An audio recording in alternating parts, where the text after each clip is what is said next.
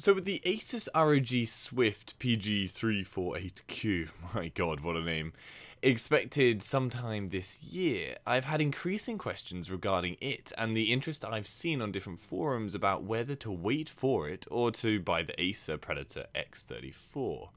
So I thought I'd do a video on my thoughts with the information I have available currently and see what conclusion I could come to. Now, the bedrock of the debate comes from the fact that both monitors are extremely similar. Both are 21:9, 3440x1440, IPS, matte, 100Hz, 4 millisecond response times, G-Sync curved monitors. From what I've read, they are supposedly using the exact same screen panel, so performance should be identical, and the stats all support this.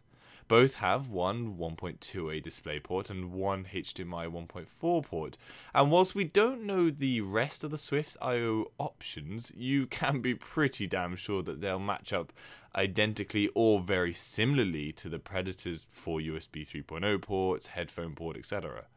The only difference straight off the bat are the two 7-watt speakers in the Predator as opposed to the two 2-watt speakers in the Swift. Both have ambient lights, and though I'd say the Predator wins here with its line of LEDs under the bottom edge compared to that of the Swift, which has some kind of light projection onto the desk directly under the stand, again, it's just a small part of a monitor. It's not why you're buying the monitor. Both screens have a lot of extra little bits of software like FPS counters, different gaming modes, extensive color settings, and huge amounts more. Basically, both are fully loaded and you'll probably find there is far more there than you'll ever need. Other small differences include a potentially smaller bezel on the Swift compared to the Predator, though it's hard to say the Predator has a bad bezel at all, and really the stands are the biggest difference, a ridiculous point to be able to say. The Predator has only basic height adjust, but lacks any kind of swivel in any direction, making it extremely cumbersome. It does, however, have the ability to tilt up and down a good distance. The Swift, on the other hand, boasts an improved stand that can swivel, a feature I really do wish the Predator had. However, this is all if you're just going to stick with the native stand.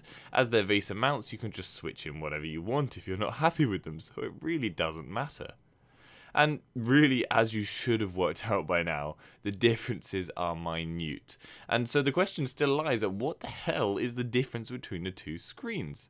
And I genuinely am struggling to find that answer. As it seems hard to distinguish between the two, why would you wait for the Swift when the Predator is already out and proven itself to be fantastic, and it's gotten over most of the issues that were plaguing its release? So really for me it comes down to a few basic things that Asus must get right, and if they do it could really benefit demand for the Swift. They need to avoid the Predator's very bumpy start, iron out any of the technical issues to a minimum like refresh rates not reaching 100, something I have personal experience with, or dead stuck pixels and blue banding among other things. Obviously you'll get the occasional sour monitor, but they essentially need to avoid the infamous start that the Predator is now synonymous with. In addition, I wish they would fix the very small issues I have with the Predator, problems like coil whine and improve the OSD menu system.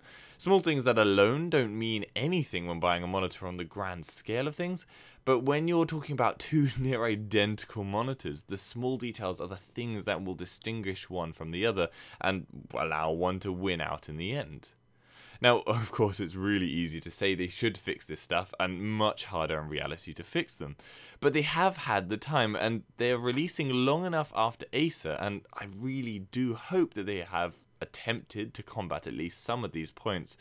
But as I have continually read, most people are really skeptical about Asus's ability to change this stuff. A large majority of voices assuredly arguing that the use of identical screen panels means the issues are extremely likely to persist from the Predator into the Swift. In the end, who knows? Until the monitor is released, we can't compare the two side by side, so it's all conjecture. So back to the question of, do you wait for the Swift or just drop the money for a Predator now? I would say it doesn't matter at all. The Predator is a phenomenal monitor, and I have little doubt the Swift will be as well. The differences between the two are going to be so little, you'll basically get the same experience regardless of your choice, and I suppose price is going to be a seriously important point for most. If one is even just slightly cheaper than the other, it already has a leg up in interest from most of its audience, as these monitors are already at the top end of budgets for most people. But I really want to see what you guys think. In the comments below, say your choice and why. Maybe we can dig up details I've not come across and that can sway our minds as to which is the best choice. I'm going to call it and say the Predator is my choice of the two. Anyway, for anything else 21x9, be sure to check out my channel, and if there's anything that's not there, then let me know in the comments and I'll try and cover it, whatever it is. See you later.